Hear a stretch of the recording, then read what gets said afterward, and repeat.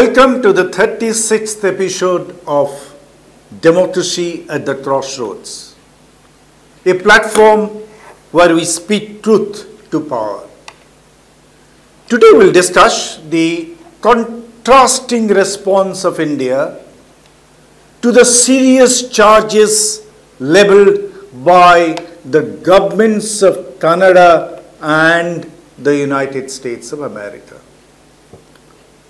The charges are more or less similar. Both the countries accuse Indian officials plotting the murder of Khalistani proponents on the foreign soil. But there is a difference.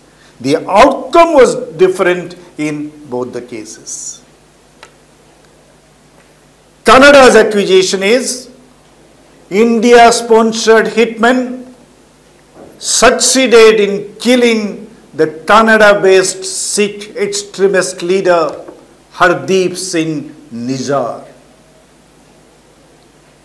The US accuses India of hatching a similar plot against a US-based Sikh militant leader.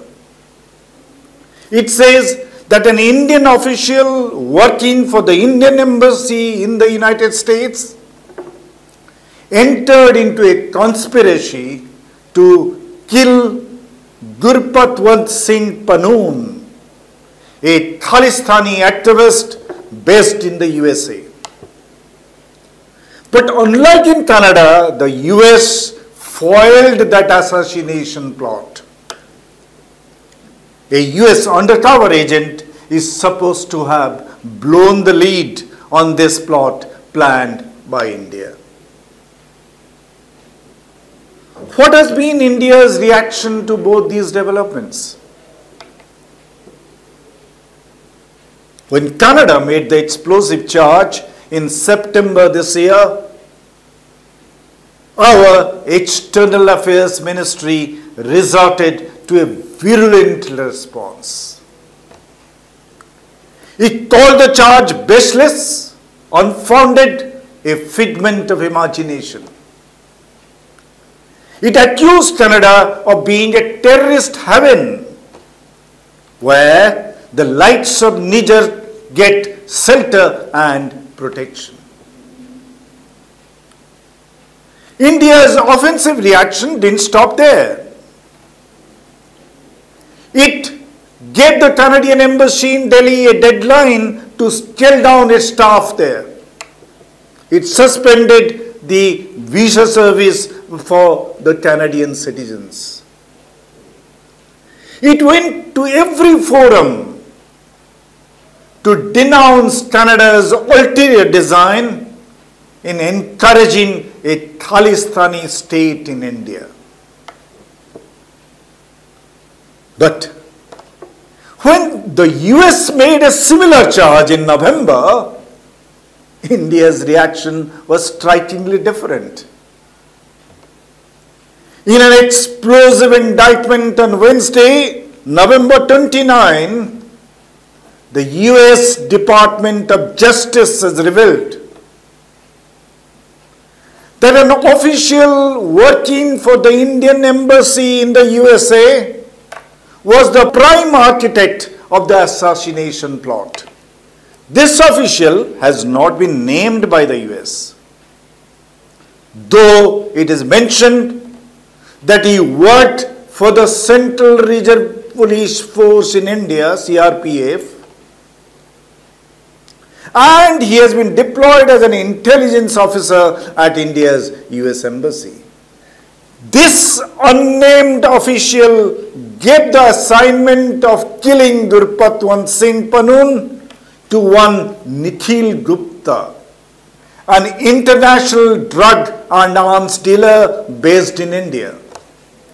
The US indictment notes that Gupta is an accused in a serious criminal case in Gujarat,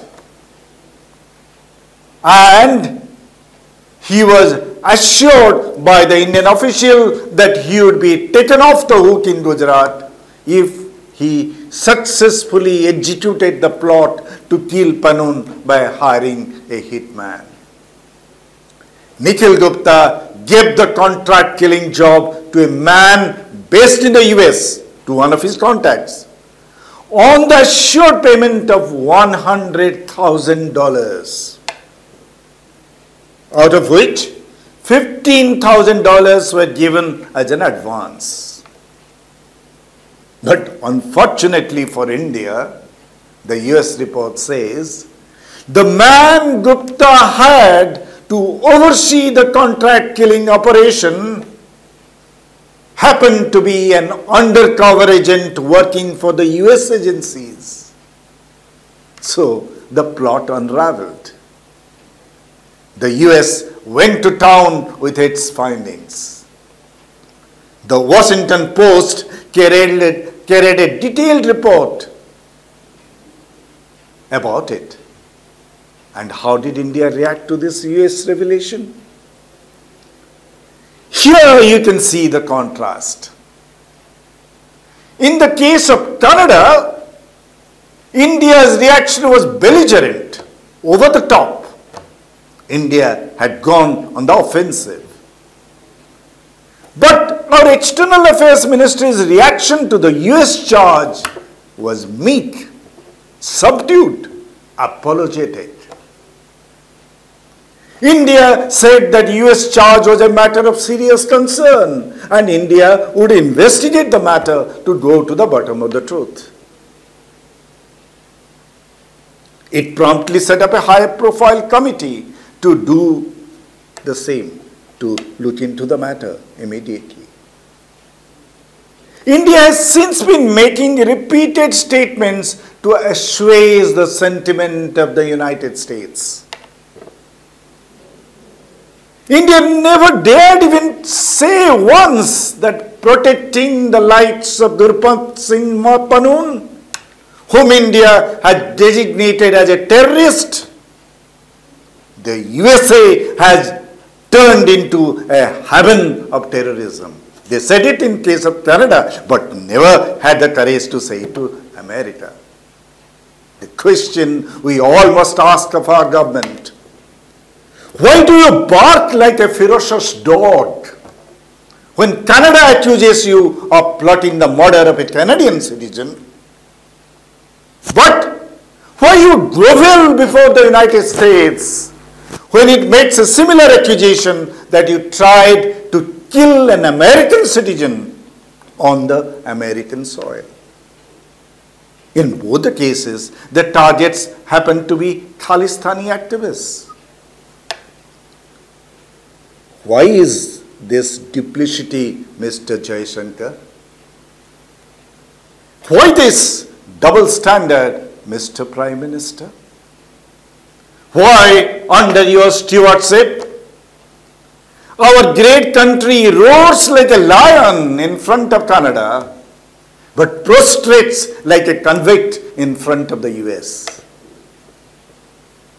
Is it because Canada can do no harm to India, but the US can box India into a hole and your high profile will go into oblivion if it wishes to do so?